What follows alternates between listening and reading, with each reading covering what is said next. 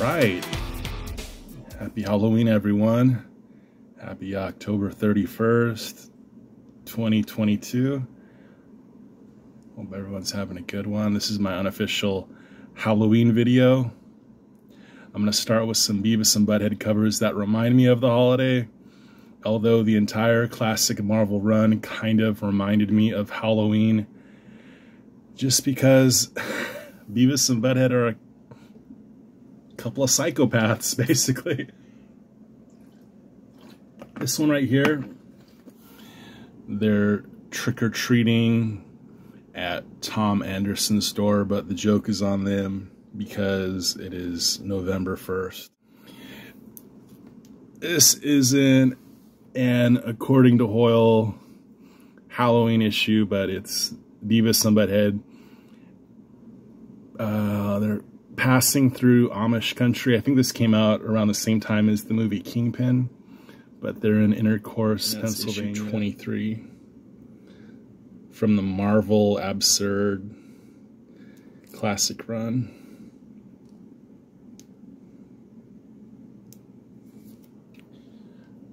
This is issue 25, also from 1996, towards the end of the run. It's a surgeon cover I thought was kind of reminded me of. I love what they were doing with the borders at this time. Oh, it's actually a New Year cover, even though it's dated for March. I guess they're a little slow. And this one right here. I actually bought this one off of Amazon, which I hate to do, but it's not too bad. And it's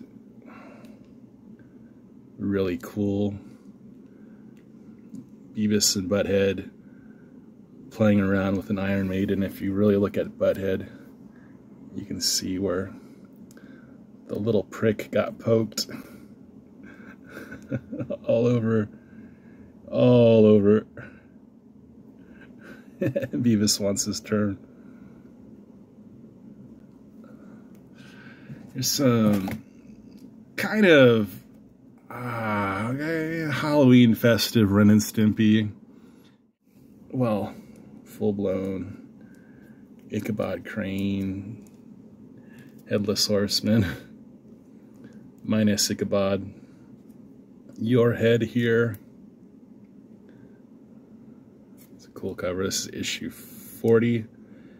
Heads up, it's the Ren and Stimpy show. I loved how they still called it a show even though it was a comic book. I really like that. Here's issue 38. This was also put out by Marvel Absurd. And this image right here of the crocodile in the sewer for some reason reminded me of the Haunted Mansion Disneyland ride with right over the crocodile pit.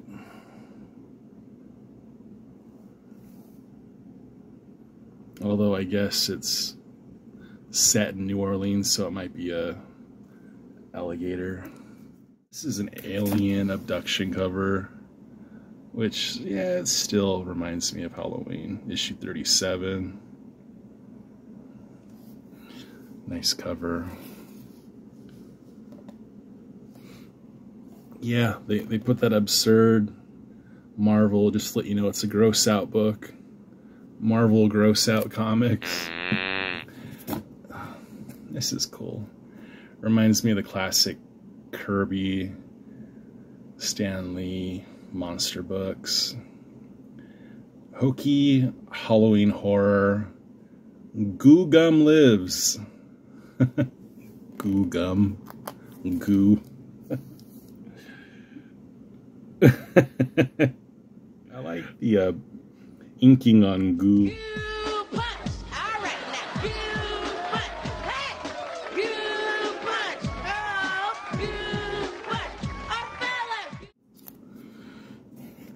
This might be more of like a cosplay cover, I don't know. Unofficial Spidey appearance. I don't know if it's canon.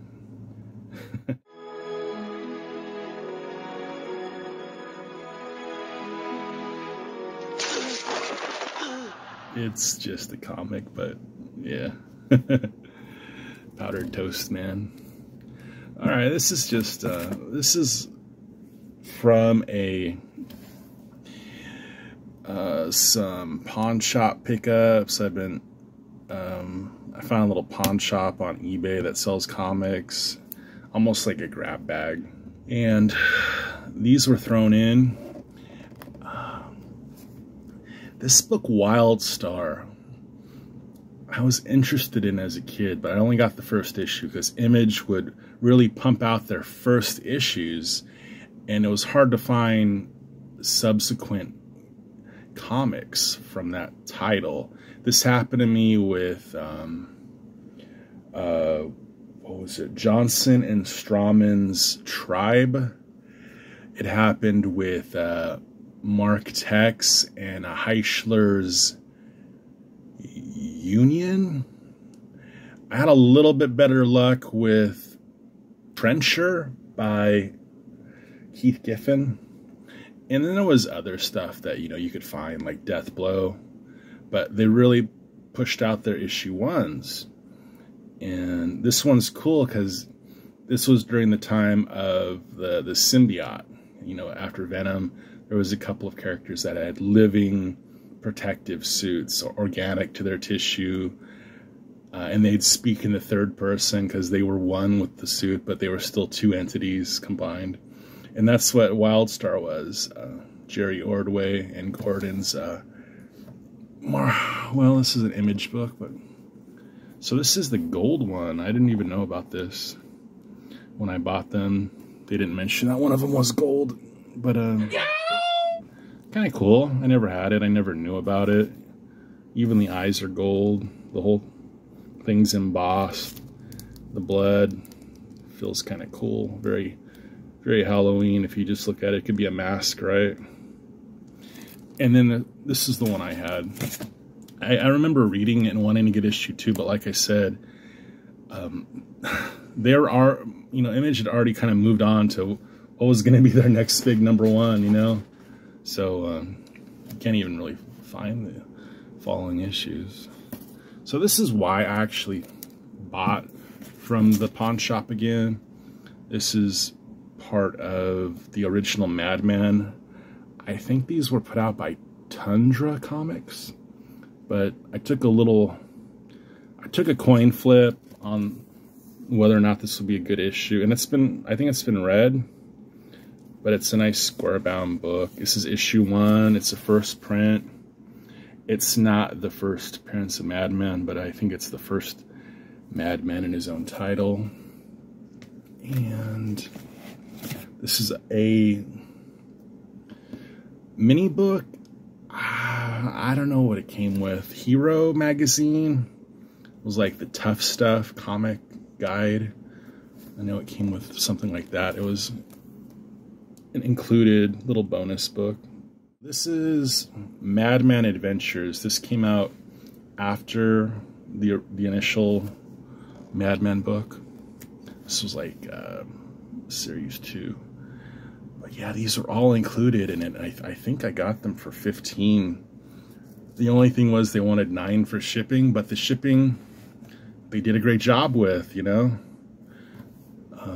So this is issue 1 of the second series.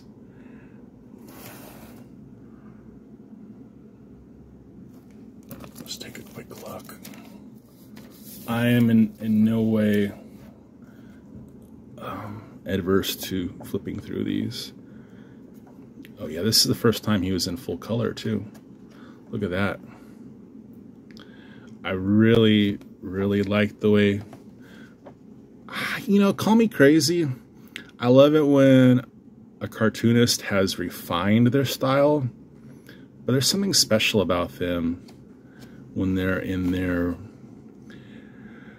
experimental phase where they haven't quite cemented the way they're going to draw and ink for the rest of their lives. And this is kind of what this is right here. Oh, there's Joe. Jump and Jehoshaphat's what I wouldn't do for Joe. That is quality redhead. So anyway, issue 2. And if you can find these for cheap, I don't think people try to get a lot for them, but I didn't need these in super high grade. Issue 3. I like this guy right here. This guy looks like a Quentin Tarantino character. Supposed to wash them first. Well, you watched me wash them. I watched you get them wet. I was washing them. This shit's hard to get off. Maybe if you had lava, I could have done a better job. That skinny tie. It's cool, man. Alright. Oh, so this was inspired by Comic Crypt of Castle Hills. Shout out to Mike for sharing this. I didn't know about this book. I shared my big Marvel book of Frank Miller on Spider-Man. And it didn't include this, so I was kind of like scratching my head. You know, because a lot of times when they put out new, like, McFarlane covers for Marvel, it's pre-existing interiors. But I had no record of this image, and then all it could be is that it's new. And I think it actually is a new image. It's, hey, what's up? Happy Halloween. Sinclair, I know that's his contemporary colorist because he doesn't work with Lynn Varley anymore. But this just shut my mouth, and the trade dress and the bricks, it's perfect. It is, I mean, Spidey toes. Yeah, it's my favorite Frank Miller image in a long time. It's terrific. This one was completely unbeknownst to me. And I'll be honest, I don't know what volume Spider-Man this is, but man, that is that. Alright, so shout out to Lee of Big Elbow. His channel is the one where I learn a lot about the good reads, the solid 80s black and white stuff, as well as a lot of the just the good Marvel storylines. And this is something that he gave me. This is an Aircell book, Gun Fury. I read it. It was right up my alley. See, what I like about this book is it reminds me of the well-meaning vigilantes that just go too far. Frank Castle knows that he's effed in the head, and he just does it anyway. He doesn't care. But these guys, like, to give you movie examples, like Rainn Wilson's Super, or something I saw Tom Smith recommended, Defendor with Woody Harrelson. Just these guys that are a little wrecked, but they're efficient and they're incredibly brutal, and they're kind of like Rorschach, you know. They have these agendas and these kind of codes. And I got this one from Lee. I read it. I thought it was fantastic. He wanted my opinion. He wanted to know if I'd ever seen inks like this. And the first thing I noticed was just how like kind of fluffy this art style looks. But I thought, man, this is cool. I like these kind of comics. Show me a comic by a guy, you know, that just has a dream. This just looked cool to me. And it gave me an idea of some of the relentlessness, well, immersed in brutal violence. So I thought this was great. I really like the art. I like cartoony art, I'm not gonna lie. I like cartoony video games. I like cartoony comics. I like cartoony cartoons. All right, so yeah, this one was from Lee, and he said, "Hey, what do you think of this? Have you ever seen anyone ink like Dave Cooper, and probably not. So here's Gun Fury 2. This one, I don't know, it's cut a little funny. It's like, if you look, it's a little shorter than the other issues. Like that's lined up evenly. So I looked at it and it doesn't look trimmed. I mean, trimming a $1.95 comic seems a little extreme, but that's a small press. Maybe they just cut them differently that time. Well, anyway, just kind of reminds me of like this muscle-bound guy that the villain sends after the hero, and he's so whacked out on whatever they put him on. It's kind of the vibe I get. Again, there's the kid with the machine gun.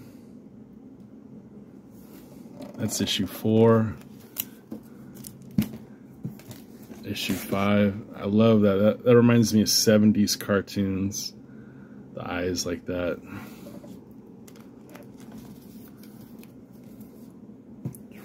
This is issue 6. I love that light pole. That's great, man. It's issue 7. How good does that fast food look? Let's flip through this one real quick. I forget which one Lee says he doesn't have. Oh, this is a nice thick book too. Yeah. I mean, like a comedic version of this would be like The Tick. A serious version of this would be like Garth Ennis's DC character. What's his name? Midnight. Yeah.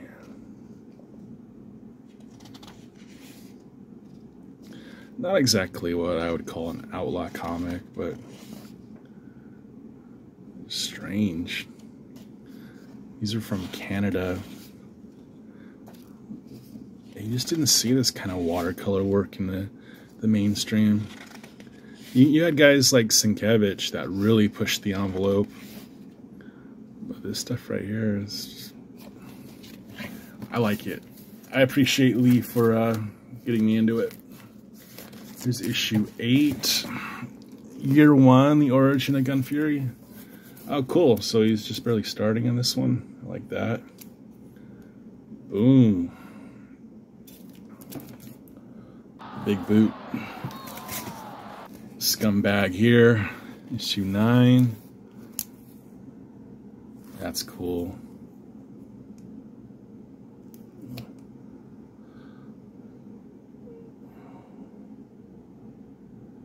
Wow. And here's issue 10. Last issue. Anyway, awesome there. So here's a trade. I love getting trades from my comic shop, Lone Star Comics. This one was the cheapest one online. And they said it would be in a fine. And I don't mind. This is a nice copy. What print is this? This is a Madman second printing of the trade. And this is the story I talk about all the time. Well, I brought it up once. I'm exaggerating. I mentioned it in passing, but this is the Madman story. I remember reading a lot in the waiting room at, like, you know, go with my dad. He'd have an appointment at Kaiser, and I'd bring this and I'd read it. It was Lovely Joe. Man. And this story, I just got a kick out of it. And it's a whole other world. I think it's still my favorite thing by Mike Allred. it just, I don't know, if you could find this for $5, you could just immerse yourself in this world for about an hour and a half, 2 hours. All right, so I finally got my facsimile of Master of Dreams. Looking on a turn, that's a paddling. Looking out the window, that's a paddling.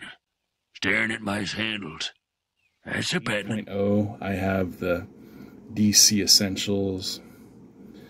And now I have this facsimile. And I asked Davis, hey man, can you show me a picture of the back cover? And he sent me a picture, and it was this. I said, yep, that's a facsimile. Able to resist the urge to throw an ad for anything but the classic. True facsimile. Sam Keith. All of the ads are in there. They just, you know, they have to date them really, really carefully because, you know, U2. All the music stuff they have to be really careful of. This was just a real like, Rolling Stone magazine kind of comics, so they'd put a lot of music ads in there. That sort of stuff. Look what this letterer had to do for Morbius to speak. It's beyond reason, you know, to think that we could even hear the Master of Dreams' spoken voice.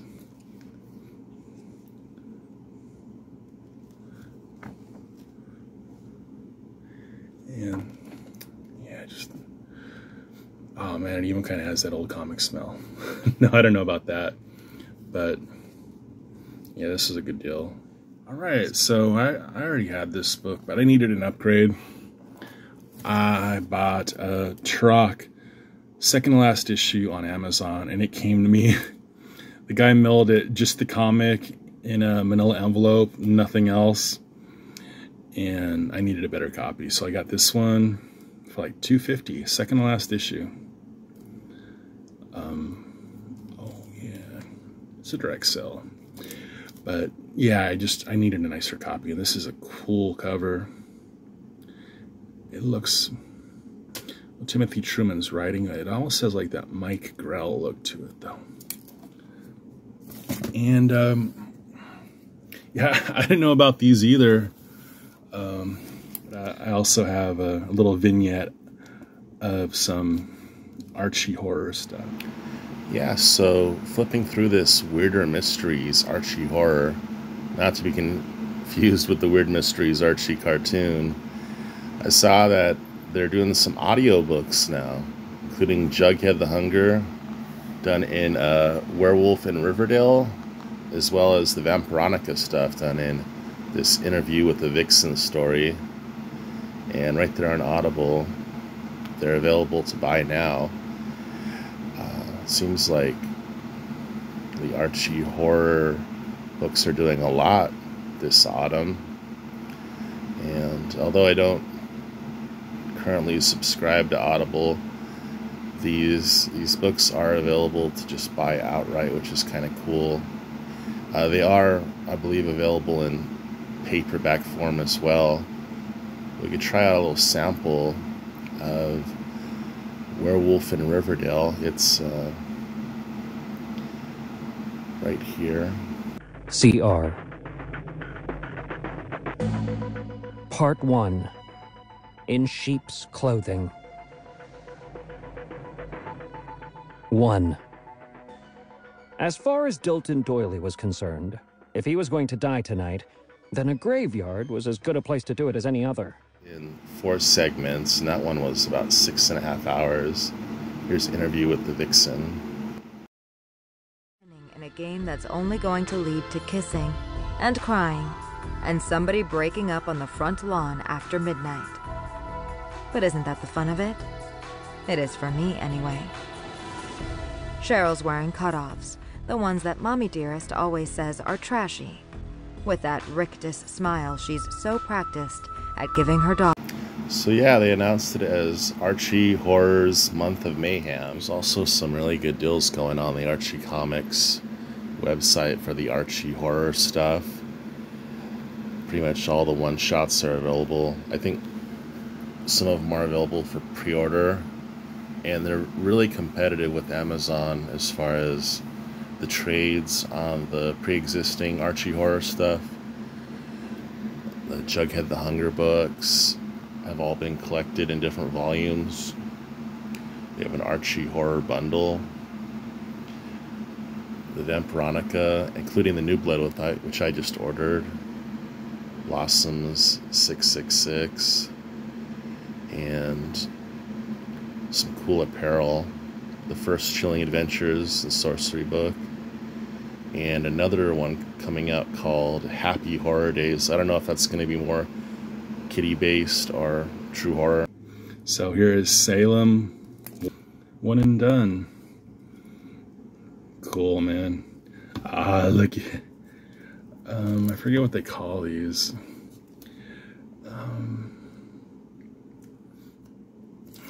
What is the name for these? I should know.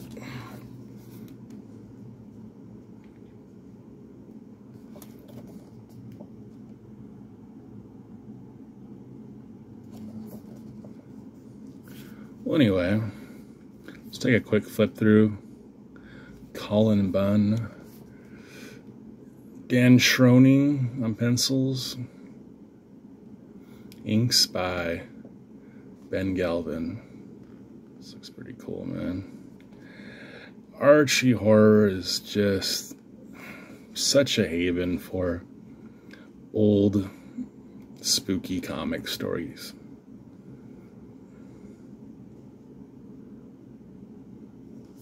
Wow. That is a clean kill.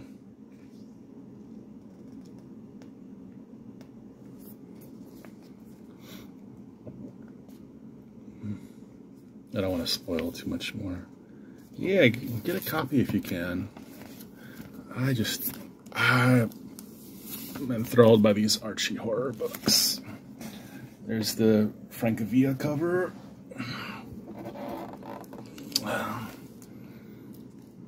You know the deal. And if you don't know, now you know. Check out the Comic Crypt. Jinx, Grim Fairy Tales is another book that came out. Man, I don't care what they say. It's Francavilla till the day I die. Look at these cute little frogs. Jinx, Grim Fairy Tales. And another. So, let me kind of have a little segue. I did not know about this. And if this is old news, I didn't know.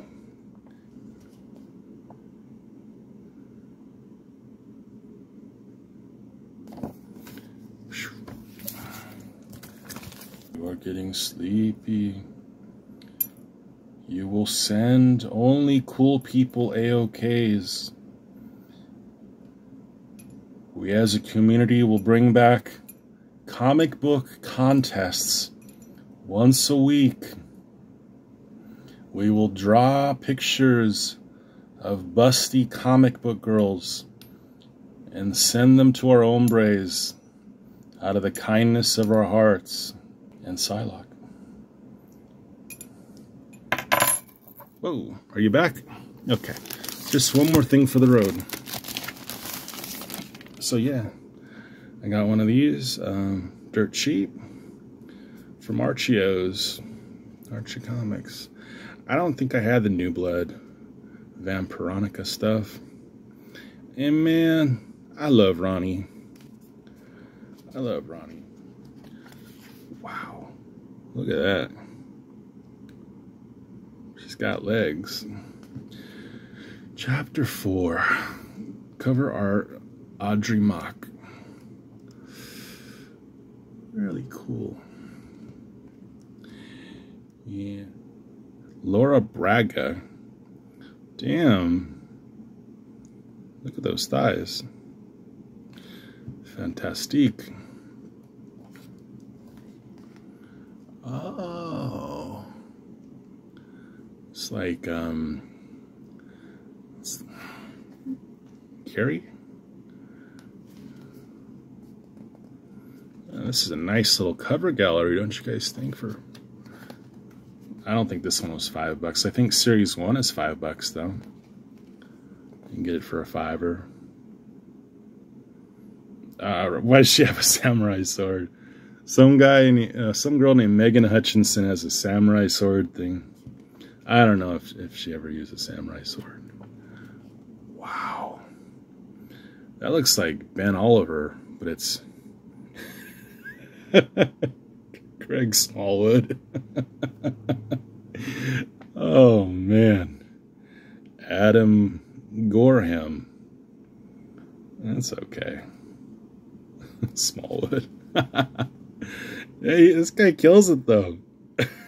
He makes up for it in other walks of life. Vic Malhotra. That's pretty nice. I like the way he stacks his name too. Malhotra. What's the better way to say that? Malhotra. Mothra. No. Lisa Sterile. Sketch covers. Oh yeah. Issue 2. Pop soda fountain.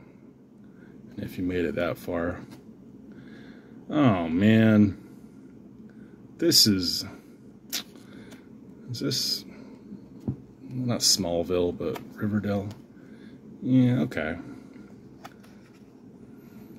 It was a teenage wedding and the old folks wished them well. Riverdale, you can get. Oh, not so much, man. Not so much. Give me that stuff right there. Yeah. Yeah. Anyway, thanks for watching. I have a baked potato in the oven. You guys have a great Halloween. Enjoy your families. Alright guys, take it easy. And yeah, check out this recipe on how you could make some delicious sauerkraut and spare ribs. Enjoy, and c'est la vie, and adios, and enjoy. Hey, I'm going to show you one of my favorite recipes for this time of the year. It's good around Halloween time. It's a good, fast, quick meal, and it's just some sauerkraut with spare ribs. And just this last batch, I experimented with adding some turkey kielbasa. First, you're probably just going to want to start with some chicken broth. I would put about 6 cups of water because we're going to have to submerge some baby back ribs. Someone explain baby back ribs to me. When I'm eating ribs, do I really want to be thinking about a baby's back? Falling off the bone, but yeah, just some chicken broth is a good way to start. Bouillon, or if you're fancy, you can get the kind that's like a paste. Can't beat that. So I got these ribs cut the long way. They're already frozen, but it's just some pork shoulder blade sliced, and I got them for what, $2.49 a pound.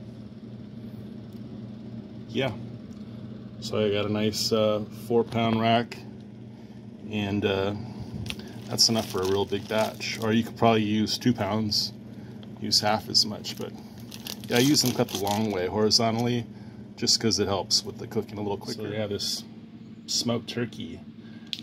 I think I got these for $2.50 a bundle, horseshoe shaped at Target.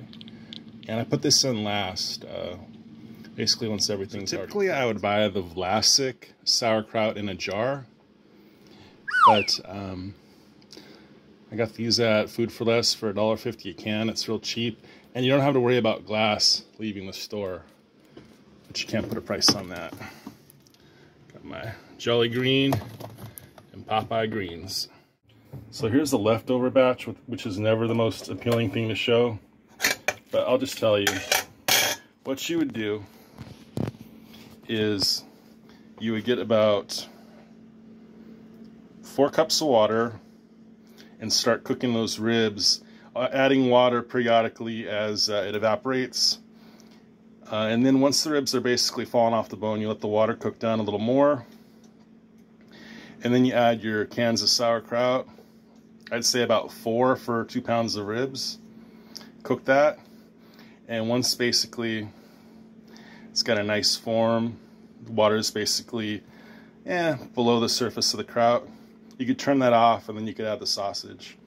And this is the leftover form, so let me heat this up so you can see what it looks like when it's nice. Anyhow, this is how it looks when it's good to go. You got your nice shredded pork in there and delicious kielbasa sausage, and I rinse the sauerkraut out a little bit just so the vinegar taste isn't too overpowering. But yeah, it's a real classic. I love it. Serves 12 or leftovers for a week for 1 or 2 people. It's awesome. You could add a little brown mustard for the sausage. And you can either kind of pick out the bones and the cartilage off the ribs as you go, or just leave it up to the individual. It's the best.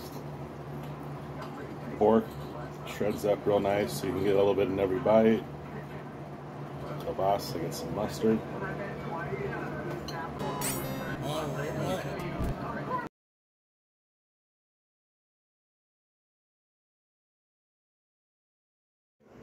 This is a story from Raleigh Jefferson's Awesome Friendly Spooky Stories by Jeff Kinney. It's kind of cool. This kid Raleigh has a funny perspective on things, and his stories are different. And this one's called The Stain. One Saturday afternoon, Robbie's parents asked him if he'd like to go to the mall. Robbie was very excited because going to the mall was a special treat. And on the car ride, Robbie thought of all the fun he'd have once he got there. But Robbie's parents weren't at the mall for fun. They were there to shop, and they visited the types of stores only grown-ups like. Robbie's parents could see that their son wasn't having very much fun, so Robbie's dad gave him $5 and told him he could buy himself an ice cream. And his dad told Robbie that there was enough money for 2 cones, so Robbie should get him one too. Robbie felt very proud that his parents trusted him, and he told them that he'd be right back. For Robbie, this was a very big deal. Even though the ice cream shop was just a few doors down, this was the first time he'd been apart from his parents in such a crowded place. Robbie walked out of the store into the concourse, which was packed with strangers. He clutched the money his dad gave him very tightly because he didn't want to drop it. Then Robbie spotted his favorite ride. It was a rocket ship that went back and forth. But Robbie reminded himself that he was too old for kiddie rides now, and he clutched the $5 even tighter to make sure he didn't spend it. Robbie made it to the ice cream shop and was proud of himself for getting that far on his own. But when he got to the front counter, he didn't know what to do because there were a lot of flavors and it was so hard to choose. Chocolate, rainbow sherbet, mint chocolate chip, lemon, vanilla, strawberry, coffee, birthday cake, pistachio, cookie dough, Rocky Road. Robbie's 2 favorite ice cream flavors were Rocky Road and strawberry. So Robbie got Rocky Road for himself and strawberry for his dad because he knew his dad would probably share with him. On his way back to the store where his parents were shopping, Robbie saw that rocket ship again. Robbie had just enough money left over for 1 ride, but he wanted to show his parents he could be responsible and bring back their change. So he closed his eyes when he walked by the ride. But that was a bad idea because he tripped and his Rocky Road ice cream ended up on the ground. Robbie was so upset he almost cried. He tried to put his ice cream cone back together again, but it was hopeless. After Robbie cleaned up his mess, he went to the store where his parents were shopping His dad's strawberry ice cream was starting to melt, but Robbie was still hoping his dad would share some with him. Then Robbie had an idea, and it wasn't the kind of idea Robbie usually had. He decided to pretend that the strawberry ice cream cone was his, and the one that he dropped was his dad's.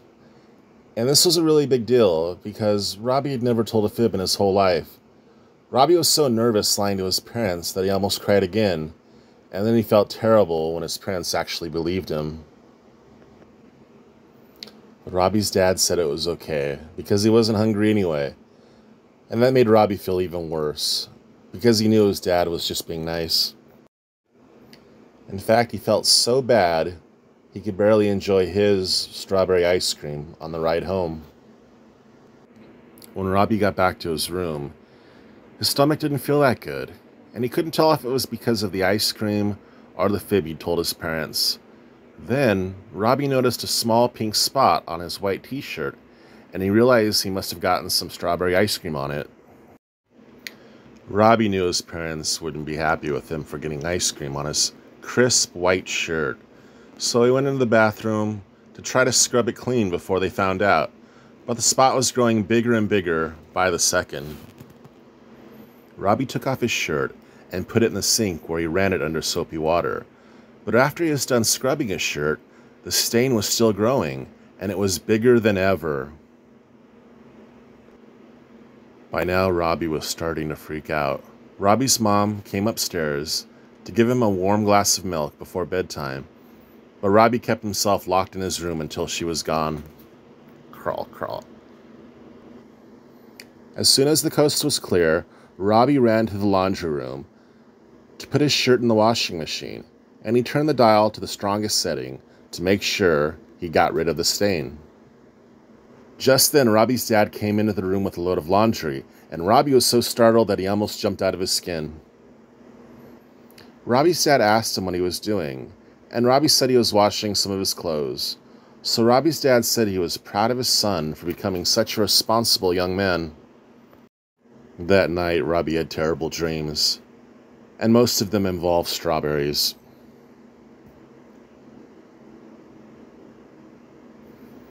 When Robbie woke up, his sheets were soaked with sweat. Robbie got out of bed and went to the laundry room to see if the stain was still on his shirt. But Robbie got a terrible surprise. His dad had put his nice dress shirts in the washing machine with Robbie's shirt, and now all the clothes were stained pink. Robbie decided the only thing he could do was run away, but luckily his mom caught him before he got too far. It was time for Robbie to tell his parents the truth. He confessed that the ice cream he dropped at the mall was his, and not his dad's. Then he said he was sorry for lying about it. Well, Robbie's parents loved their son very much, and they told him that they were proud of him for telling the truth. They said that everyone makes mistakes, but the important thing is that you learn from them. And just to show how great Robbie's parents were, they took him back to the mall so they could all get ice cream together. Robbie bought 3 ice cream cones, all Rocky Road. And this time he was extra careful not to drop any. But Robbie forgot his dad was allergic to almonds, and his father's lips swelled up like balloons. Robbie's dad had to go to the emergency room to get a shot, which made it hard for Robbie to enjoy his ice cream. When Robbie got home, he noticed a small chocolate stain on his crisp white shirt, and the whole thing started up again. Got that luck,